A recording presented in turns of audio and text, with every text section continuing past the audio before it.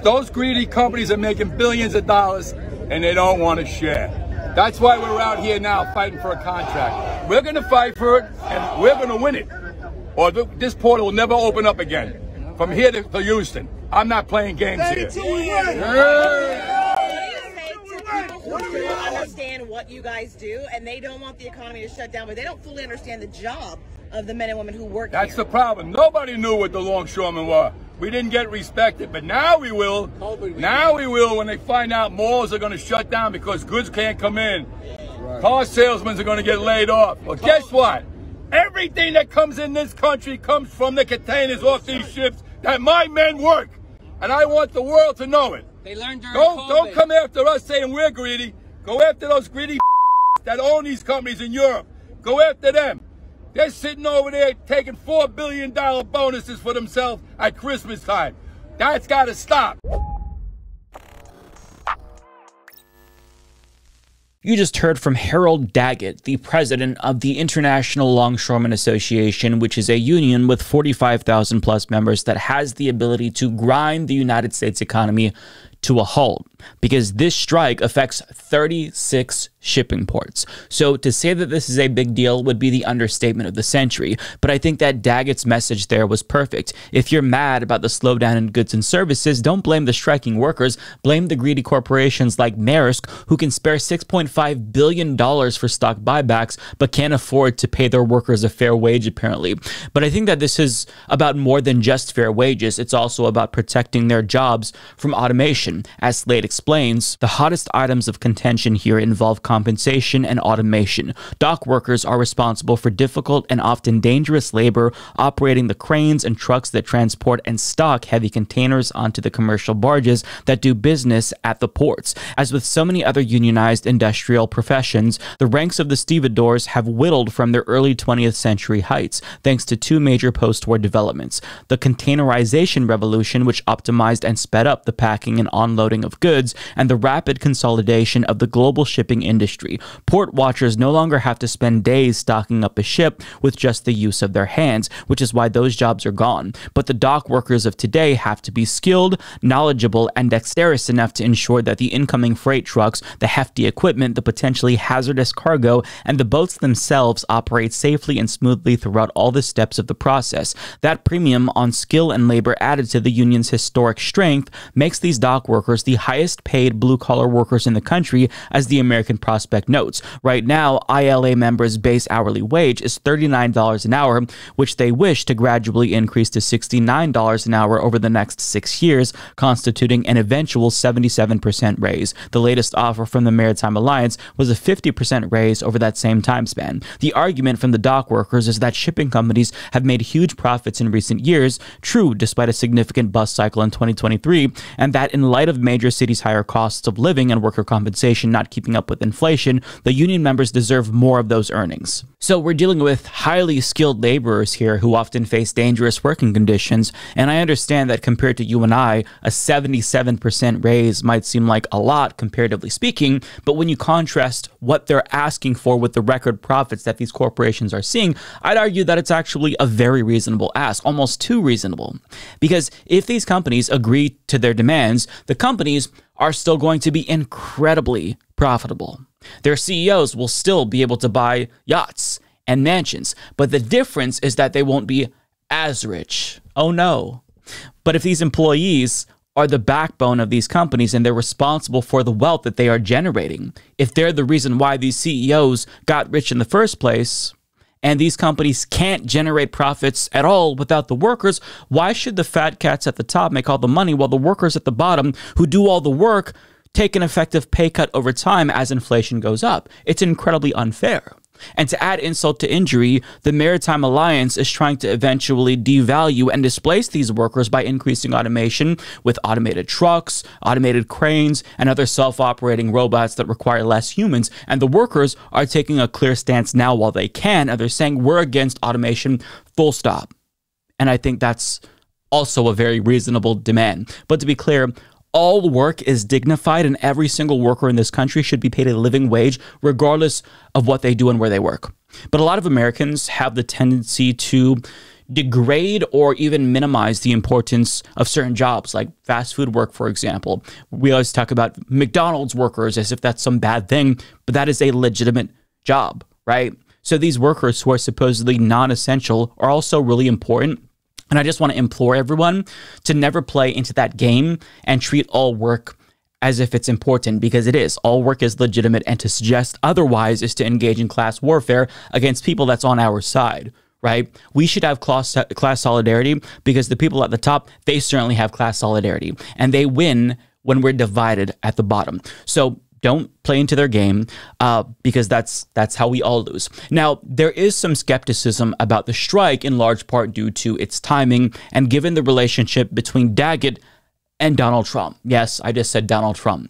So Newsweek explains, in November, Daggett met with Trump at Mar-a-Lago, which he called a wonderful and productive meeting. President Trump promised to support the ILA in its opposition to automated terminals in the U.S. Mr. Trump also listened to my concerns about federal right-to-work laws, which undermine unions and their ability to represent and fight for its membership, Daggett said. Now, he told us about this November meeting after Trump was nearly assassinated the first time, and he also said that they've known each other for decades, since they both are from Queens. And a lot of people, namely liberals online, have pointed this out, and they're saying, is this some sort of a rat fuck going on, because it's this close to the election? And if this strike does go on for an extended period of time, it's going to put Biden and Harris in very, very difficult positions, because it will absolutely have severe economic consequences. And as the strike begins to impact other working Americans, which is inevitable if it does happen, Biden will face increased pressure from Republicans, from Donald Trump, from everyone to invoke the Taft-Hartley Act and break up the strike. Now, it's kind of a lose-lose situation for Biden, because if he doesn't break the strike, he'll be accused of standing with these dock workers at the expense of every other working American who's being harmed by the strike right before the election. But if he gives in and he breaks the strike, he'll be attacked for not standing in solidarity with labor. So there are some people who are skeptical about the motives of Harold Daggett. There's also criticism about his income. He has a mansion. There's been photographs of it with a 5-car garage. But listen, here's what I will say. This is a common tactic used against union leaders. And regardless if you think they make too much and they're too wealthy and they're hypocrites, what they're advocating for is what their workers need. So what I would say is put aside your differences with the union leader and think about what's best for the workers. Because regardless if the union boss is rich, that is not the same about workers. They're struggling right now because of inflation, and they've effectively taken a pay cut since the company has not increased wages. And I don't necessarily blame people for being skeptical, because there's a lot of fuckery that goes on in American elections. So I understand why people see this and they're suspicious of Daggett. But just because you're suspicious of him doesn't mean you should be suspicious of the workers and think that their asks are illegitimate, right? And again, I understand that other union leaders aren't great. Sean O'Brien, for example, of the Teamsters, he was chumming it up with Republicans after Democrats literally voted to save their pensions. No Republicans voted for that. Democrats did, and he still snubbed them for Donald Trump. But I don't think that the situation is cut and dry. And I say this because back in 2020, the ILA actually endorsed Biden, and Daggett praised Biden back then and said that, he supported Biden and Biden supported him, and they had a friendship. Now, this time, the union hasn't made an endorsement of either party, although the ILA has donated more than $100,000 to Democrats and just $5,000 to Republicans, which is $5,000 too much. But nevertheless, it's clear that they do seem to have a preference.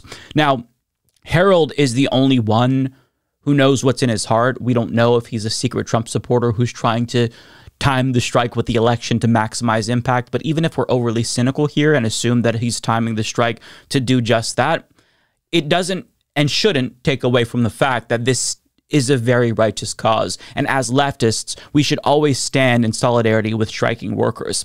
Having said that, though, I actually don't think that Daggett is doing this as some sort of an underhanded ploy to help elect Donald Trump.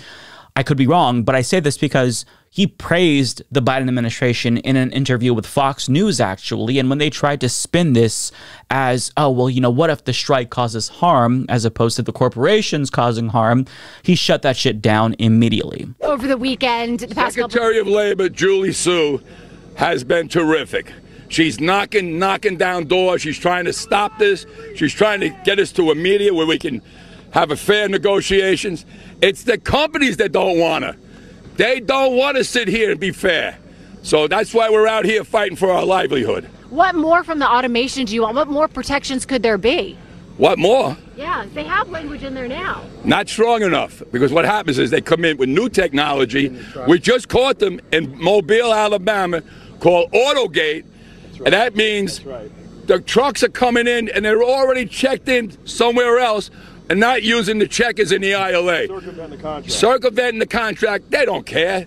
They don't care. It's not fair. And if we don't put our foot down now, they would like to run over us, and we're not going to allow that. You are going to grind the economy to a halt here on the East Coast and the Gulf Coast. No, not us. They are. Don't spin it now, because you're Fox News. They're going to drive it. But are you worried? They're going to drive it. Are you worried that this strike... They have the capital to settle this thing. Are you worried that this strike is going to hurt the everyday American, the farmers that need to reach the export market? They're telling me that they're going to hurt through all of this. Now you start to realize who the longshoremen are, right? Nobody cares. People never gave a about us until now, when they finally realized that the chain is being broke now. Cars won't come in, food won't come in, clothing won't come in. You know how many people depend on our jobs? Half the world. And it's time for them and time for Washington to put so much pressure on them to take care of us, because we took care of them and we're here 135 years and brought them where they are today, and they don't want to share. And that right there is such an important point that I want people to remember, because we've all kind of been conditioned to blame striking workers for the inconveniences that ensue as a result of strikes. But it's something that we shouldn't do, because that mentality right there is asymmetric class warfare. Again, we should have class solidarity if the people at the top have class solidarity. And we shouldn't blame the striking workers for whatever inconveniences their strike may cause. We should understand that it's the companies who we have to blame exclusively, because they could end the strike immediately like that. In fact, they could prevent the strike from happening in the first place if they just met the reasonable demands of their workers. But I do agree that this could potentially be damaging to Democrats, but it doesn't have to be the case, right? If they handle this the right way. That's key. And so far, I do think that they're navigating this really well. Biden, for example, has vowed to stand with striking workers, saying it's collective bargaining. And he adds, I don't believe in Taft-Hartley. Now, let's not pretend like he didn't break up the railroad workers' strike, because he did do that. But to be fair, I am relieved to see him take this stance. In fact, Harris echoed the same sentiment, and she used it as an opportunity to call out Donald Trump's terrible record on labor, saying, Donald Trump wants to pull us back to a time before workers had the freedom to organize, she said. As president, he blocked overtime benefits for millions of workers. He appointed union busters to the NLRB. And just recently, he said striking workers should be fired. So even if you are skeptical of Daggett because of his association with Donald Trump, understand that this is something that doesn't necessarily have to be a political loss for Biden and Harris. In fact, they're turning it into a dub, because at least for now, they're handling this as they should handle it, right? They're standing with labor, and that's everything we could ask for. The question is, will they buckle under pressure? And to that, we'll just have to wait and see, because if the strike really does go on for an extended period of time, if their demands are not met, we are going to see all of the so-called right-wing populists show their true colors real fast. And they're going to demand that Biden break the strike immediately, and they'll attack him. So I think that this is going to be a true test to see which politicians are actually pro-labor and which ones aren't, which ones are full of shit.